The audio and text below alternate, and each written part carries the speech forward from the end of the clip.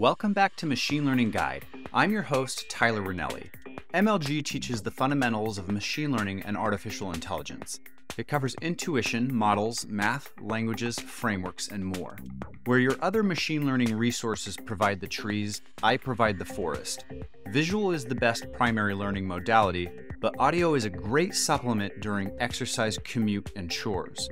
Consider MLG your syllabus with highly curated resources for each episode's details at ocdevel.com/MLG. I'm also starting a new podcast which could use your support. It's called Lefnir's Life Hacks and teaches productivity-focused tips and tricks, some which could prove beneficial in your machine learning education journey. Find that at ocdevel.com/LLH.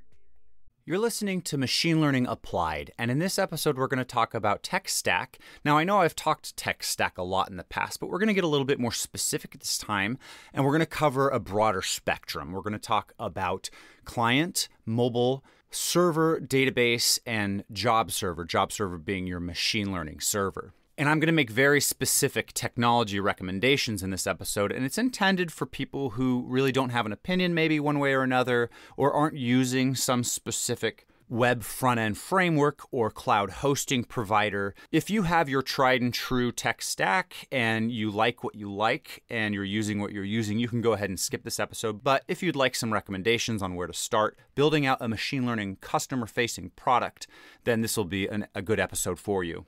So this episode assumes that we're talking about a customer-facing machine learning product. If you're going to be developing machine learning for a research project where you have a stakeholder who wants to know the predictions based on some data set, or they want to see some charts and graphs or some reports, and then what you'd do is you'd develop your machine learning model, you'd train it on your workstation, or do your own thing for parallelizing your machine learning training across multiple servers or workstations. And then you'd get results back, be they reports or predictions, and hand that back to your stakeholder. That's not what this episode is about. This is about a customer-facing machine learning product where you have a web front end, a website, or a mobile app, and you have customers signing up on your website and so on. Here I will talk about the technologies I use personally and that I find valuable and prefer over their competition. So the full tech stack goes like this. You have a server, we call this your app server, and this is the server that sort of is the brain of the operations. It is the CEO of your product. It communicates with the web front end, the mobile front end, and then your job server being your machine learning server. So it's the central hub, your app server. And then you'll have various clients. So you have your website, we call that a client, and you have your mobile app, that's also a client. And then finally, you have your job server or your machine learning server. And then various components that glue all these parts together. For example, communication between the app server and the job servers is often done by way of a job queue like RabbitMQ. But there are other solutions that we'll talk about in this episode. Now, here's the stack I usually go with. Let's start with the client. You're going to have a website and or a mobile app. The client framework that I prefer is called React, R-E-A-C-T, by Facebook. It's a fantastic JavaScript framework for web development and mobile app development. And when I landed on React after a very long career in web development, it was night and day from its predecessors. So I started with raw JavaScript, and then I moved on to jQuery built front ends. Then I moved on to Backbone.js and then Angular.js. And these were all felt like sort of incremental improvements. But when I moved to React, it was night and day. It was just that the framework handholds you so effectively without reducing any flexibility. So you have as much power, if not more power, than alternative frameworks without any lack in flexibility. And another aspect of React, in the way it's composably structured, the way everything is nested, they call this sort of functional programming paradigms. is it forces you to follow good practice. So it's quite difficult to do bad practice React, and especially if you're using state management libraries like Flux-based libraries. One is called Redux. The one I use specifically is called Easy Peasy. It makes developing a web front end it's almost difficult to do things wrong. The way that the framework encourages you to nest components in this composable structure that follows functional programming paradigms. It's very difficult to mess things up to create spaghetti code. It's obviously possible and done fairly frequently, but by comparison of its predecessor history, it encourages best practices that feel good. Another aspect of React is that it's just the most popular web front-end framework out there. And so you're very likely to find good resources, tutorials, documentation, job opportunities, employees, libraries, widgets, etc. A popular competitor client framework out there is called Vue, V-U-E, and it's really up and coming. It's really hot amongst certain web developers who swear up and down on Vue over React all day, every day. But there's this JavaScript survey that goes around yearly called the State of JavaScript, as well as a comparable one for CSS called the State of CSS. And if you look at that survey, still in 2020, React is dominating the workforce. So if you don't already have a client framework that you use, be it Vue or Angular, etc., then I highly recommend React. Choose React for your client framework. And another reason I recommend it, probably the biggest reason to recommend React, in my personal opinion, is that it has a sister project called React Native. React Native compiles native mobile apps using a fair amount of shared code in your React project. Now, that's not completely true. React Native sort of has its own component library that it expects you to abide by so that it can effectively transpile from JavaScript down to native iOS and Android code. You can't just use any old React code you'd be using on your web front end.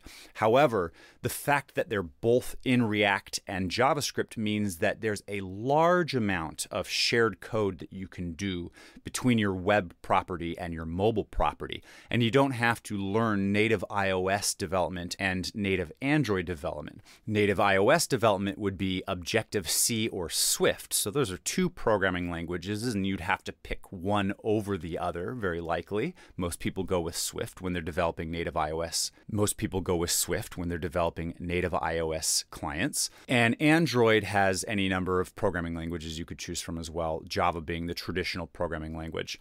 But using React Native allows you to write all your code in one programming language. That programming language is JavaScript, and share a fair amount of component code between your web app and your mobile app. So it allows you to save a lot of time, both in headspace of needing to know multiple programming languages and programming environments, but also in literal code that's shared between the various properties, your website, your Android app, and your iOS app.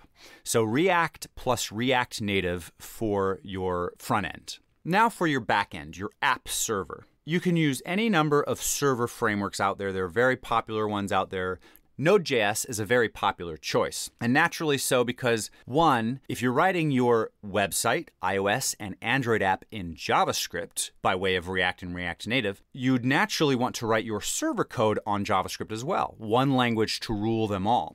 So Node.js allows you to write JavaScript ran as a server on this V8 engine. But the second benefit of Node.js is it has very strong concurrency support. It's really good at parallelization of client requests to the server, where previously server-side languages and frameworks struggled with this concept. Namely, Python, PHP, and Ruby on Rails had trouble with first-class parallelization support. Nowadays, almost all of these frameworks have parallelization, or concurrency we call it. Concurrency is being able to handle multiple web requests and I/O requests at the same time in an efficient manner. Now, all these languages and frameworks have concurrency support in one way or another, but it's typically not first class, it's second class. It's sort of Band-Aid patched on.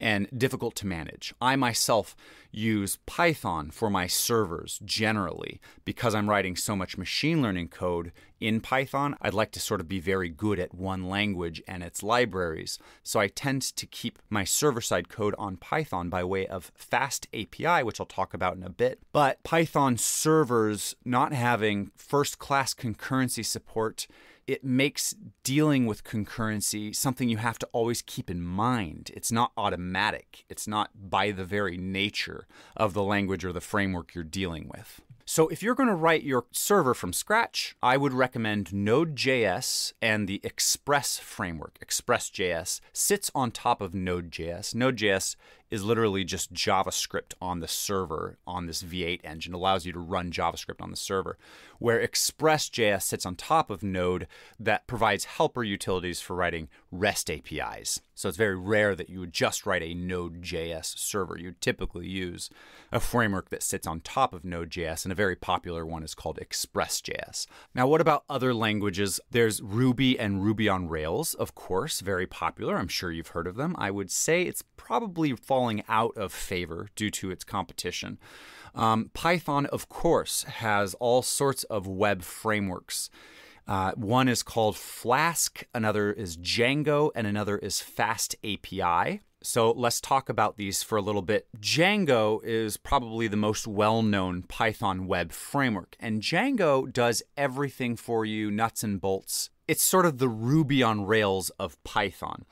And typically this also includes database setup and an object relational mapper. So ORM, or object relational mapping, is the concept that you write your code in a Python way using this Python API that maps your object method calls and data setters and getters to SQL code, to database access code.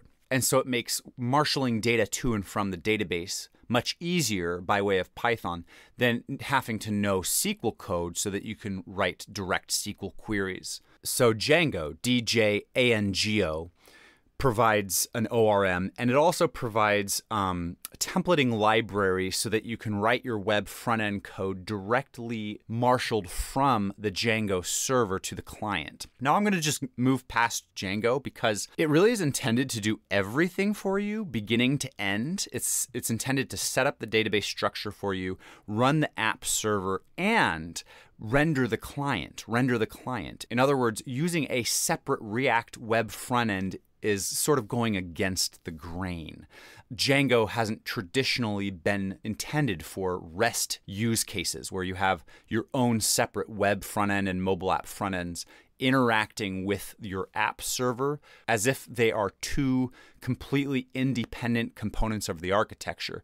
Django is an all-in-one where both the server and the client are managed by the framework. That's not a very common way to build products these days. Nowadays, we like our properties to be separate. We want a front-end team managing their front-end code separately using whatever frameworks and libraries they like, and then the app server team managing their REST server in whatever way they like, and then the database guys doing the database stuff, etc. So what became popular for REST servers on Python backends was Flask, F-L-A-S-K.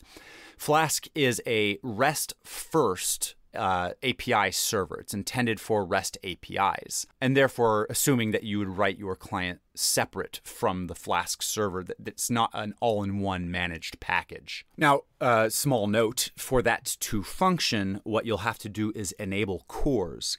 C-O-R-S, enable CORS so that it can receive web requests from a separate client that's not being delivered by the server itself. In other words, the web front end exists somewhere else, whether it's being hosted on something like Netlify or AWS S3 plus CloudFront. It's not the same domain serving the client as the domain serving the server. So Flask was really popular for a very long time, and I used Flask exclusively for a very, very long time, but there's something better out there that I highly recommend. It's called Fast API. Fast API. And what makes Fast API, in my opinion, better than Flask is its first-class support for concurrency. Remember, one of the reasons I said Node.js is a great server backend tool is that it has first-class concurrency support, something that's traditionally lacked in Python and Ruby and PHP backends. Well, Fast API does a lot of legwork in order that the framework can provide first-class concurrency support, on par with Node.js style code writing. So if you want concurrency in Flask or Django, and that concurrency involves both I/O, whether that's marshaling data to and from your database by way of SQL Alchemy or some other ORM, and requests to the client, your React front end or your React native mobile apps. Doing that in Flask or Django is, I would say, an absolute nightmare personally. But doing it in Fast API is baked into the framework. That's what it's for, is to provide this first-class concurrency support. But beyond that, Fast API has become a lot more popular in recent times, in the last few years. And as a result, there's just so much more zeitgeist behind Fast API. There's a lot more steam in the community, like pushing it forward. More third-party tools for authentication, user account management, communication with various APIs, file management, database connectivity with concurrency, etc. So what happened is I was using Flask up until about a year ago, and I just felt like the Python server framework world was dying because I wasn't seeing a lot of new stuff happening in Flask. And a lot of these libraries that I was using on Flask had like their last commit 2 or 3 years ago, even though they're the de facto libraries to use in Flask. So I thought I had made a mistake by using Python on the server, and that I should have gone with my gut and used Node.js on the server. But it turns out that everybody had moved on to Fast API, and I just didn't notice. So as soon as I switched over to Fast API, then I realized a lot of these libraries have a lot more steam behind them. They have recent commits, lots of contributors, lots of open GitHub tickets, and all these things. So if you're going to go Python on your server, then I would recommend Fast API rather than Flask or Django. And then, of course, there's a whole bunch of other server programming languages you can use, server languages and frameworks.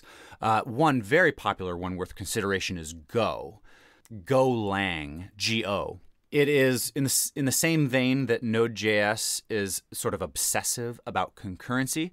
Go is even more obsessive. Go lets you milk the most screaming, to-the-metal performance and concurrency that you could possibly get out of your server code. It's almost like writing your server code in C, but with a layer on top that makes it easier than writing in C. So any of the Go server programmers that I know they just swear by it. They say all the Node.js people, they don't know what they're missing out on, and so on. So my recommendation is if you're going to write your own custom app server, well, I personally would recommend you pick one of 3 languages. One is JavaScript, aka Node.js. And the reason you might want to choose Node.js for your backend is if you are already writing your front-end code in JavaScript, which you are, on React and React Native, React for the web front-end and React Native for your mobile apps, well, you already know the programming language JavaScript. And Node.js has this really powerful concurrency support and a very, very strong community. It is probably the most popular backend language out there. So you will be able to find any library you could possibly imagine and any number of frameworks supporting whatever use case you may have. But the most popular framework out there being Express.js. So Node is usually my first go-to language for a backend, Express being my first go-to framework for the backend that I recommend to people who don't know what they want to put on their backend. 1, because you already know the language, and 2, because it just has such powerful support, performance, and concurrency. There's just no going wrong with Node. You just can't go wrong. If you are a total gearhead and you just want to milk the ultimate screaming performance possible out of your server, then I recommend going with Golang. But if you prefer to keep everything in Python because all your machine learning code is Python as well, which is a very valid use case, then I would recommend going with Fast API. Fast API on Python. And one big reason to go this route is that whatever tooling you're using in your machine learning stack that's not machine learning related directly, for example, Celery as your job server library, if you're going to be using Celery to wrap around RabbitMQ for handling your jobs on your machine learning server, well, then you might as well just recycle that knowledge on your server and use Celery over there as well. So there's a lot of tooling that will be common between your machine learning server and your app server. There won't be too much overlap, but whatever overlap there is, you'll be happy that you're able to use a lot of that shared knowledge between your app server and your machine learning server. It's kind of like the argument of using React and React Native because there's so much overlap between the two. They're obviously very different. A mobile app is very different than a website, but with the amount of shared code and knowledge between the two, there's just a huge benefit. So that's the argument that can be made for using Python as your server. How about database? Now, you're going to be wanting to store your data somewhere. I personally recommend Postgres. Very popular options out there are MySQL or MySQL, Postgres, MongoDB, and SQL Server by Microsoft. Typically, what I see people doing is they use SQL Server or SQL Server by Microsoft if they're using the Microsoft tech stack. So that tech stack will have on their app server, on their server backend, will typically be ASP.NET or C# using the Microsoft .NET framework. And then they'll use SQL Server as their server. But outside of Microsoft shops, I don't see SQL Server used that frequently. It's really sort of the driving database for the Microsoft shops. Outside of the Microsoft shops, the three most popular that I see are MongoDB, MySQL, and Postgres. And in my opinion, the best option is just Postgres. Almost hands down, almost no matter what the circumstances. That's a very bold, probably inflammatory statement that could get me into some trouble, but I have used MongoDB and MySQL in the past, and I just find the benefits of Postgres flying colors. MongoDB, real quick, is what's called a NoSQL database. You don't write SQL code. SQL or SQL is the language of relational database management systems, RDBMSs. And in RDBMSs, the traditional database of the last 20, 50 years, like MySQL, SQL Server, and Postgres, everything is stored in tables, and then everything in tables is stored in rows and then columns. So it's almost like a giant spreadsheet with multiple sheets, okay? And then the way you combine all the various rows across your tables is using the SQL query language. And this provides you with immense flexibility and power. You're listening to a data science / machine learning podcast. I probably don't need to be telling you any of this stuff. I'm sure you know all of this stuff. But SQL and SQL-based RDBMSs are just extremely versatile, flexible, and powerful. What they lack, I'd say, is intuitiveness, is ease of use. Unless you are a data scientist or have studied RDBMSs and NoSQL, it takes quite a lot. There's a heavy learning curve to using SQL effectively, making sure you're getting the right performance with your primary keys and indexes and proper utilization of foreign keys and aggregate functions and all these things. What MongoDB and other NoSQL databases provide for you is that their data is stored in tree structure, just like a JSON object would be, a JavaScript object, JSON object. MongoDB stores its data in hierarchical structure, which is very intuitive, very obvious. So if you are a JavaScript developer writing React front-end code, Node.js server code, and you're just used to that sort of lifestyle, then MongoDB is the obvious choice from an intuition perspective. You want a user? Well, you fetch that user, and that comes with the username, the address, the password, etc. And then the address gets broken down into street number, street name, city, zip code, etc. Everything is stored hierarchically. Where if you were to try to do this with SQL code, you would have to join your tables in such and such a fashion. So in my opinion, I think MongoDB and NoSQL databases got really popular because of their intuitive use. That's obviously not the primary reason that companies choose NoSQL databases in the wild. A major reason is the performance gain that can be had if your data is truly conceptually hierarchical in nature. There are times where this is the case, and that using a NoSQL database and the tricks therein, such as MapReduce and stuff like this, give you performance gains on very, very large data. Terabytes of data. But you'd really have to know when and why you'd want NoSQL in these cases. You really have to motivate the reasoning behind choosing NoSQL. In other words, what I'm trying to say is, if you don't know that you need to be using NoSQL databases, you probably shouldn't be using NoSQL databases. You should probably be using RDBMSs like MySQL and Postgres. If you definitely know you want NoSQL because of some technicality or another, then of course go with a NoSQL database like MongoDB. But I would say 9 times out of 10, that's not the case. People typically choose NoSQL for the wrong reason, that reason being that it is intuitive to use by comparison to RDBMSs. And that will bite you in the butt down the future. It will bite you. It has bitten me many times on past projects I've worked on that have NoSQL databases, which turned out wished they had been on RDBMSs, but it was too late and moving over would be too difficult. So 9 times out of 10, pick an RDBMS. Those 1 times out of 10 where you definitely know you need a NoSQL database, of course, pick a NoSQL database. And so that really leaves us to the 2 main open source database contenders being MySQL and Postgres. And I'm not going to get too much into the hairy details here, but I'm just going to say I prefer Postgres. Postgres to me is more powerful and has a stronger zeitgeist in the modern open source development crowd. I really think it's becoming more popular over time in the open source community because of just the features it has. It's just so feature rich. There's so much more you can do with Postgres than you realize, and I learn new things every single day. One thing, for example, is that you can actually effectively replace having a job queue by just using Postgres. In other words, you can use Postgres as your database that your server communicates with, and you can also use a table in that Postgres database that effectively acts as your job queue server.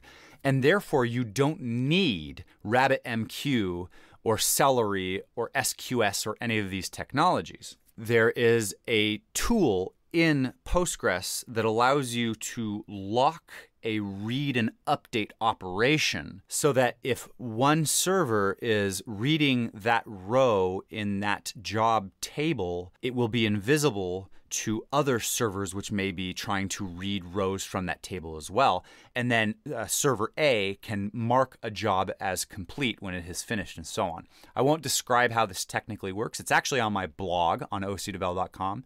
You can find how to actually do this if you're interested in it. And another thing that Postgres can very nicely replace is high-performance, real-time shallow data, which is typically achieved by way of Redis.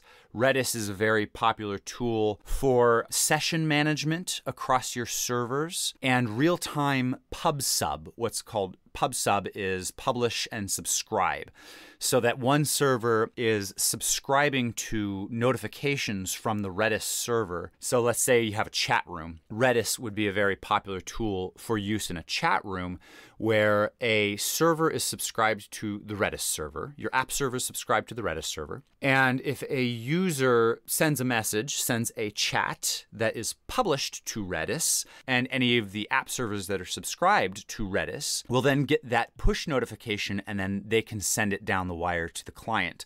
So Redis is great for session management, for stuff that needs to stay in memory over the life cycle of a server, which may come online or offline or scale up and down, or there may be multiple versions of the same server in a horizontally scaled stack. Redis is great for maintaining data that needs to be present in memory for all those servers to be able to access. It's great for real-time communication between servers. But one benefit that Postgres offers over MySQL and other RDBMSs is it has this functionality built in as well. So Postgres is a fantastic solution for your RDBMS. You can actually get away with replacing a lot of components of a tech stack by just using Postgres's features. And then eventually, let's say down the line, you really need a dedicated pub sub and session management tool, then you switch that part to Redis. Okay, and I also really need a dedicated job queue, so you switch that part out of Postgres to RabbitMQ and so on. So I recommend Postgres for your RDBMS. So what we have here is we have your client is on React and React Native. That's your browser and your mobile apps. Your server, let's just say you're either going to choose Node if you want to stick to the JavaScript and Popularity ecosystem, and you're going to choose Fast API if you want to stick to the Python ecosystem. And then for your database, use Postgres. And then some of these, like I said, these more auxiliary utilities for session management and in-memory data management, you might want to use Redis. And then for your job queue, you might want to use RabbitMQ. But you can get away with a lot of this stuff by just using Postgres. So all you have is Postgres, Fast API, and React. Okay, now what about the machine learning server? Well, this episode's getting long, so I'm gonna punt that till the next episode. The machine learning server will probably exist on GCP or AWS, either on AWS Batch, if your machine learning jobs don't need to be constantly accessible. Batch is great for fire and forget jobs. Maybe you need to run a machine learning job once a day or twice a day or 3 times a day. You'd use AWS Batch. If you wanted your machine learning model to constantly be available, you might run it on SageMaker. SageMaker allows you to run your model on a REST endpoint, so you can send it data and it will send you predictions. Or any number of competing platforms like Paperspace Gradient and Cortex.dev. Like I said, I'm going to save these conversations for the next episode, and we'll just talk about your app stack here. Now, I'm going to do something you're not going to like because I put in all this effort into describing a manually programmed tech stack the traditional way. I would say the last 10 years, people have been going this route. Prior to that, people went the all-in-one monolithic route, which would have been Django and Ruby on Rails. Django and Ruby on Rails is full server, full database, full client, all in one package. Then we moved into non-monolithic stacks. We call this microservices or services architecture or something, where each component is separately handled. That's what I discussed in this episode. You have your React front end, your Fast API backend, and your Postgres database. Well, we're moving into a new era, what's called serverless. And I recommend serverless. I recommend you scrap everything I just said about your Fast API backend and your Postgres database and go serverless. And what is serverless? Serverless architectures, as provided by various companies, there are serverless frameworks provided by Google, by AWS, and by third-party providers. What they do is they abstract away from you the server itself. Now, traditionally, what you do is you write your code in Fast API or Node.js. Ideally, what you'll do is you'll write it in a Docker container from the last episode. That way, your packaged up code and environment, be it Ubuntu or Debian or whatever, is all in one, and it's reusable in various locations. So you write your Fast API server code, you wrap the whole thing in a Docker container by way of a Docker file, and then you send that up to EC2, specifically ECS, AWS ECS, Elastic Container Services, that allows you to deploy that project now on EC2 using this ECS toolset It'll allow you to spin up a Docker container on their EC2 instances and run this in the cloud, and it will work exactly as it worked on your local dev environment. Now, what's the problem with that? There are various problems. One is going to be scalability. Now, if you weren't using ECS, you would be manually deploying this to EC2, which is just manual server management on AWS. If you weren't using ECS, you'd be handling this manually. Scaling is just going to be an absolute nightmare. You have to manually handle your own scaling architecture. And that was one of the big benefits that ECS provides, is that it handles auto scaling of your Docker containers for you. But even then, ECS handles the auto scaling of the architecture of spinning up and down server instances themselves.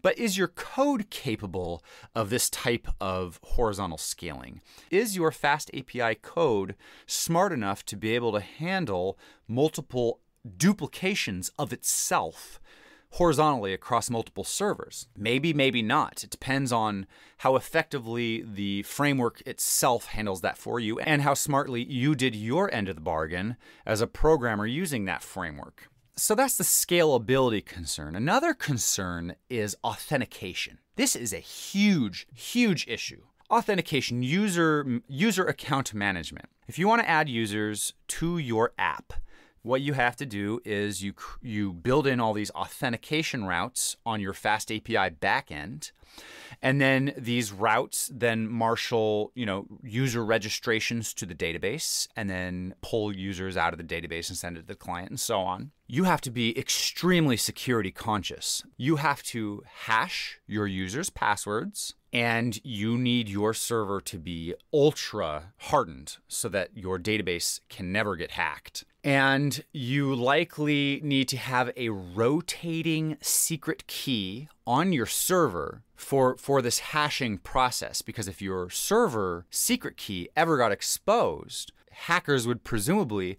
be able to access your database or be able to access various components of your server that you definitely do not want exposed. So managing your own dedicated Fast API server means you need to manage your own security. And there is so much more to security than you could ever imagine, unless you are a security expert. And then a final aspect of security is when you have these various services in your architecture. So we have the front end, the database, and the app server separated rather than all managed in a monolithic server framework like Ruby on Rails or Django, which would handle the cookie management of client authentication to the server for you. Well, in order to perform authentication with separate domain client and server, you need to use something called JWT, JWT. And the JWT is basically what allows your client to authenticate to your server, to maintain an authentication so that a user can communicate with their own user account on the server. Where do you store that JWT on the client? You don't store it in local storage. That's the wrong way to do it. You store it in an HTTP only cookie. Oh my gosh, there's like all this stuff. There's so much stuff that you did not realize you were getting yourself into when you decided you were going to make an app, a customer-facing project. So that's where serverless comes in. Serverless architectures are frameworks provided by AWS and Google and others. So the AWS serverless architecture is called Amplify. And the popular GCP or Google Cloud Platform serverless architecture is called Firebase. But let's go with Amplify. What happens is you create your front end on React and React Native. And Amplify has a React plugin. And you go on to AWS and you set up your Amplify environment. And it gives you a public key. And you pop that public key into your React front end. And then what Amplify does for you is it provides user authentication out of the box so that users can register, sign in, activate their accounts from an activation email, and do a forgot password and get a one-time email with all that stuff. That's stuff you'd normally have to build yourself if you're going to write your own Fast API server. And Amplify and Firebase provide interaction with the database directly by way of the client. So you wire up your components in React such that they hook into tables that marshal data to and from a database managed by these serverless architectures directly from the client. In other words, by using a serverless architecture, you can get away with not having a server whatsoever. You literally do everything from your React client. That being said, this sort of setup assumes that you're going to be using the most common types of REST request scenarios, the most common types of table structure setups. More likely than not, you will probably have some custom code that you want to run. It's very rare that you can get away with an entirely server-free architecture using client-only code by way of Firebase or Amplify. So what you usually do is you start with your client, you build Amplify or Firebase into your client for all the basic necessities. And as soon as you feel the need for custom code, then you kick off to another component of the serverless architecture. On the AWS side, this is called Lambda. And on the GCP side, this is called Cloud Functions. And going with AWS again, Lambda allows you to write a single Python function or a single Node.js function. You'll write a single Python function and deploy that to Lambda for some specific edge case server scenario. Some specific custom code that you need where Amplify is not enough. You write your Python code, deploy it to Lambda, and now Lambda exposes a REST endpoint that you can call directly from your React client. And when you call that REST endpoint, only that one Python function is called, and then the response sent back to you. Now, two things happen here. One is you don't have this entire server code base for everything under the sun, including authentication and just almost these unnecessary boilerplate routes. Most of that is handled for you by AWS Amplify, but it allows you to have the flexibility for custom code as the case may present itself. So for your custom code, you deploy single functions to the Lambda backend. But one thing Lambda does for you that is more difficult to achieve by way of the traditional Docker on ECS/EC2 setup is that Lambda will scale that one function for you as needed. So if your app becomes super popular and you end up getting a million people hitting it just all the time, and they're hitting that Lambda function, well, if you were to try to scale your ECS cluster, there's a lot you'd have to keep in mind, both AWS side, architecture side, and code side. Lambda just does that all automatically for you. It knows when it needs to scale, and it knows when it doesn't need to scale or when it needs to scale down. Furthermore, as long as that Lambda function is not being called, you are not being charged. Let that sink in. That's one big issue with running a server, a dedicated server on ECS or EC2, is that you will constantly be charged simply for the server existing.